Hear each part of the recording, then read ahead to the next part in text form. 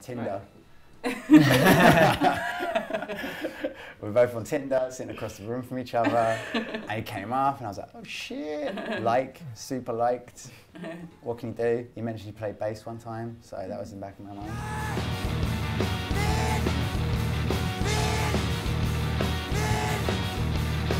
Me and Paul made some noise. He was like, let's have, his like girlfriends being like, oh, my boyfriend plays music, should get together. And then like, we got together, he played drums, and I just went with loads of noise, and he didn't know what to do with it, if I remember correctly. Should we play a song maybe? Please. And then time passed, and I met some other friends, and then some fell by the wayside of like being able to do it. Got in touch with Paul again. This time I had a bassist, so it clicked. Yeah, and then slowly over time we've had a couple of bassists, some people falling in and out.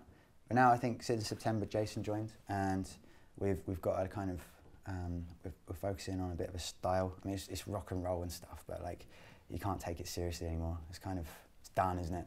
So you just sort of take all the cliches and try and make fun with it as best you can.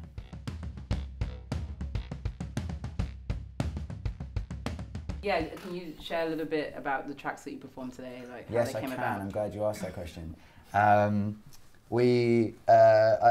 I sort of write a basis of a riff and a song, and then I go, I've got this. Can you help me out? Can you finish it off? And then we get together and slowly push it together in a song.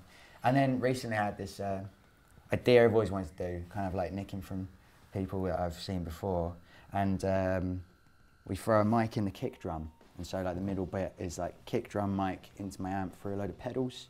We've got a pitch shifter pedal here, got a vintage delay, just bay ringer, 20 quid, fab distortion, 15 euros, Bosch. And then this is, and so then you get this great guitar sound and this cool kind of, depending on what amp you got, it was a bit different today, but you can't always be in your safety zone. And that was really fun, and that's like adds another aspect to it. It's performative, it's interesting, it's always different. There's something that can go wrong constantly, and I think that's always fun. What we do with our stuff, there's always like an element that you can screw up, and that's what I like to see more so than people doing a perfect set.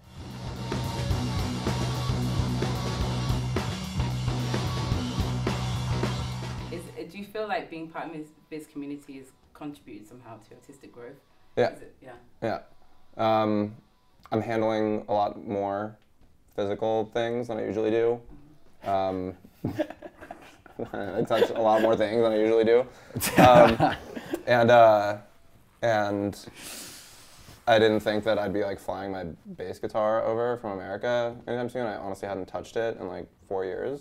There are some rusty old strings on those things. Yeah, there's a lot sharp. of dead skin. Yeah, they're really nasty. A lot of corrosion. It's pretty filthy. We're going to change those ASAP. I don't think so, but able to, there's an enthusiasm and like an actual like effortful deployment that goes into creating things and believing in things, and I feel that's a lot more positive than any other environment that I've been in before.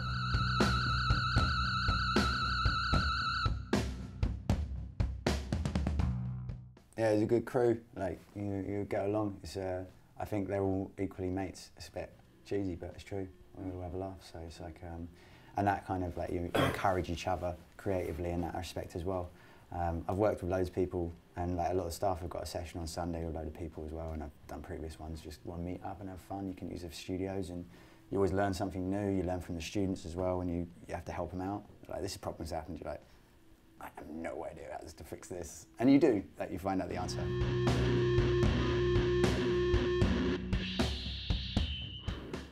So what does the future hold for Palm Squirrel? EP coming out on March 21st, release show, Urban Spree, be there, it's getting Babysitting Records birthday.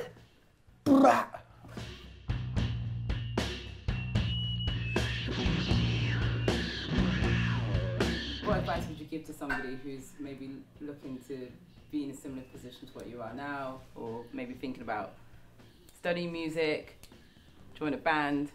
Any pieces of advice? I think there's like anyone who's got a taste of actually getting on and doing it. It's like, you've just got to get on and do it. You've just got to do it. Like as simple as that. You got a camera phone. You want to make a film, like do that.